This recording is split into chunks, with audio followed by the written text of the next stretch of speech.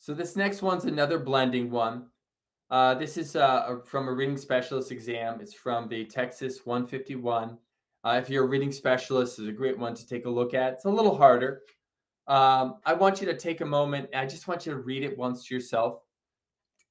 This might take longer than a minute, but I'm just going to put down 1 minute here, and you're gonna pause the video. Do that now, and when you're ready to continue, unpause. Okay? Pause the video and read.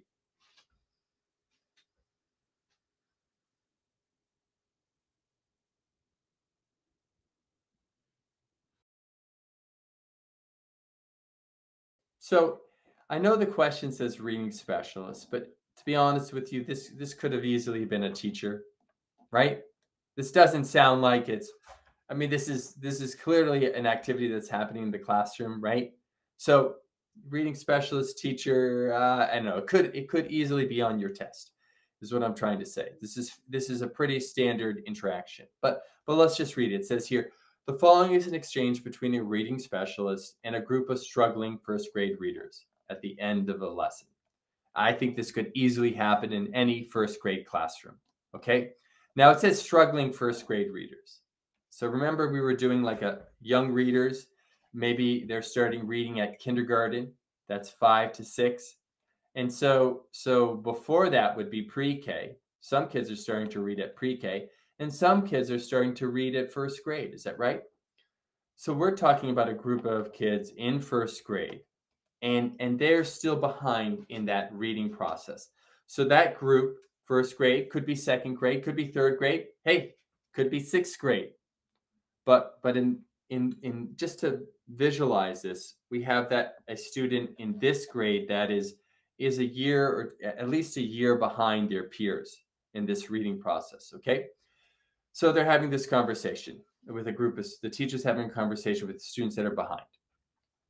And the teacher says, class is over. Over. And the student says over. And then the reading specialist says, it's time to go back to your room. The student says room. Now, then it says here, the reading specialist could use this activity to informally assess which of the following. So what is the reading specialist doing? They're segmenting the sounds over. And what is the student doing? Blending them together, over. Or room. And what's the student doing? Blending them together, room. This is really important that you're able to take words in spoken language and do that, right? You want it like the word stuck. S, t, k. Just uses the K for that sound. We got to be able to segment and blend them together, right? Okay, so it says here, the reading specialist could best use this activity to inform another assessment question. So this is a potential assessment question as well. Informally assess which of the following concepts. Well, they're segmenting, and then the student is blending. So it's showing that they're able to blend phonemes in oral speech, right? It's not substituting sounds. That's not what we're doing. We're not taking cat and turning it into bat.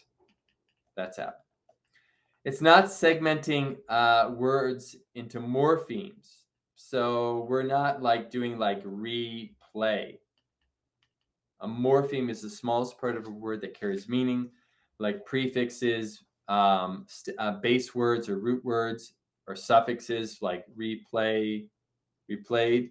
I don't know. We'll just keep it at that. That has a prefix and a base word. No, we're not doing that. We're not segmenting the words into morphemes. So this isn't a morpheme question.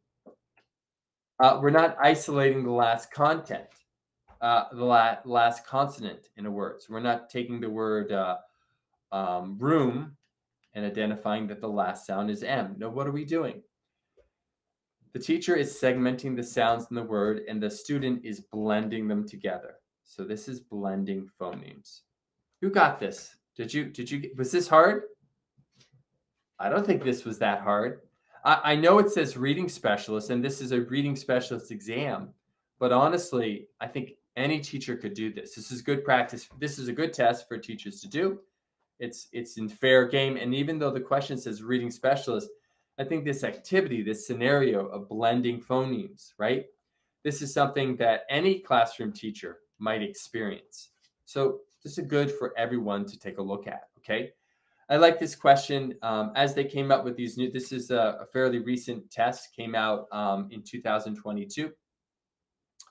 I think it's a good test to take a look at. And it's got a lot of these new setups that you have. And look at all the great vocab you get to review too. So it's a great question. The answer here is B. And I want to go to our answer here. It's from this test to highlight it. And this is one of those exams that has that nice rationale. So if you want to go to these exams and take a look at the answers and look at the rationale, because the rationale will help you get a deeper understanding of the concepts in the question, okay? All right, team, let's continue on and go to the next question. See you there.